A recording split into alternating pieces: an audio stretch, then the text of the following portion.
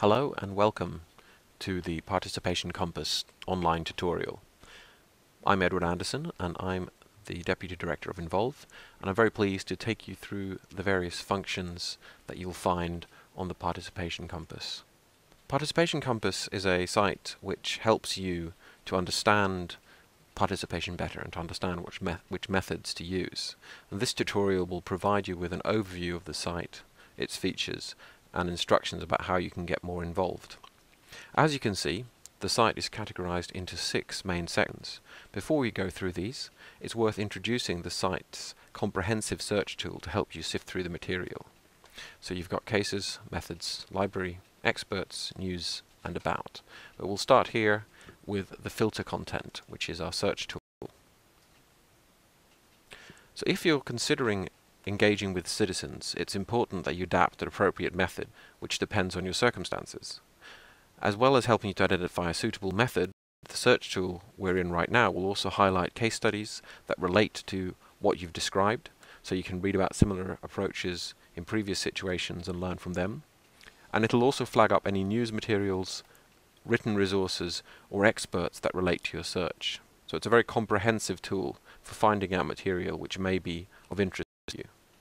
So the information boxes on the right will help you out if you're unsure about what the question is referring to, or if you want to know why it matters.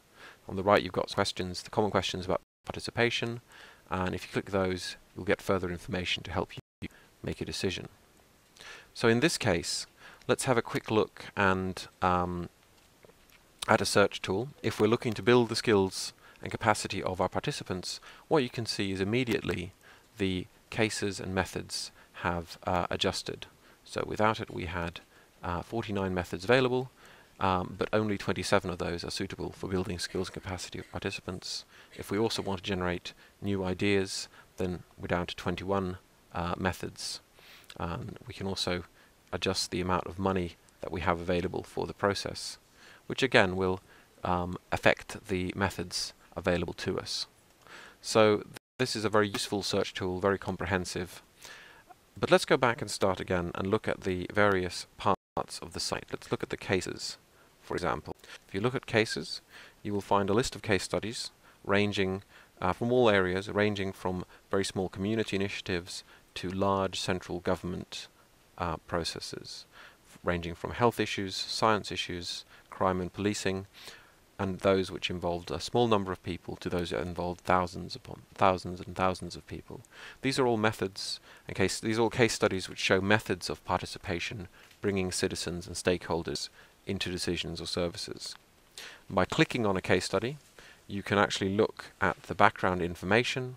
We can see information about when it happened, is it still ongoing, what's the background, its aims, the process used, and any results.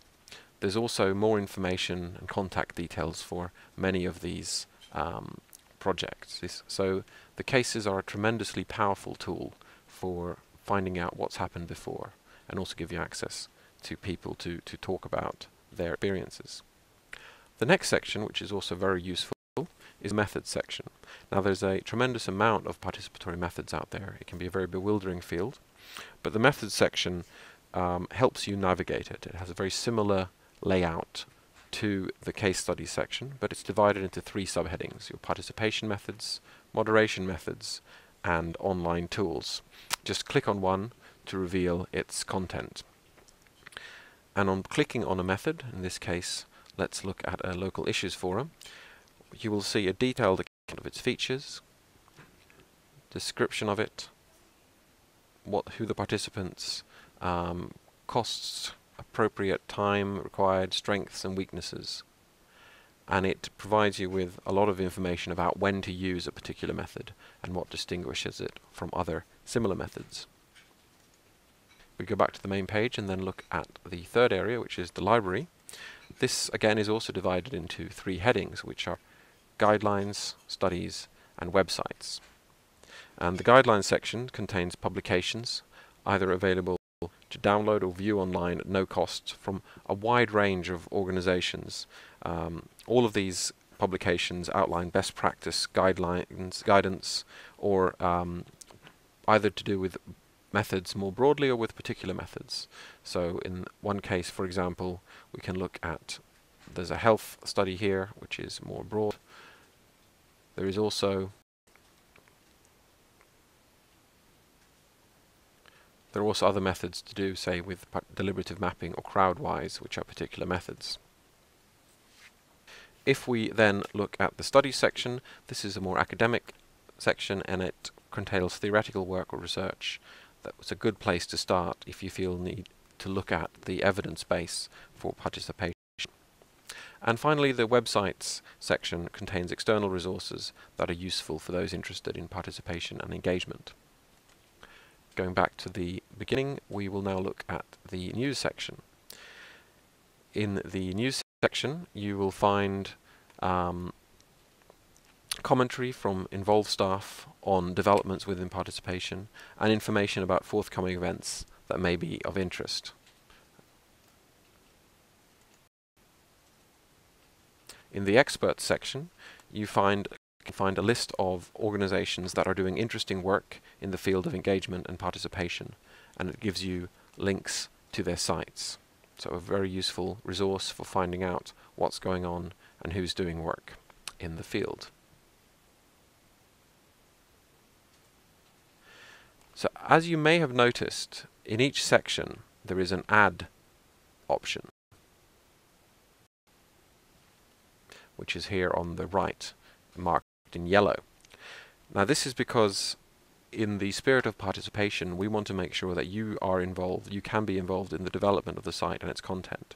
If you feel you have something to contribute, whether it's a new method, a publication you've read, or a case study where you want to share your experiences of practicing engagement, then please register as a user by clicking on Login on the upper right hand corner, and then registering, and then click Add, and we will review what you send in, and we're hoping to get a lot of people contributing their experiences and further enhancing the site. Finally, we have the About section, which is a useful place to start. It tells you how to use the site, it gives you some background information about participation, and it really summarizes what's in this video. So thank you very much for taking the time to visit the Participation Compass and for watching this tutorial. We hope the site will be of great use to you or your organization. Many organizations across the world are looking at how to best involve citizens and stakeholders in their work. It's a fruitful but also very complicated field, and we hope that the Participation Compass will help provide you with answers that you need. If you have any thoughts on the website that you'd like to share, please feel free to get in touch with us via the feedback icon. Many thanks.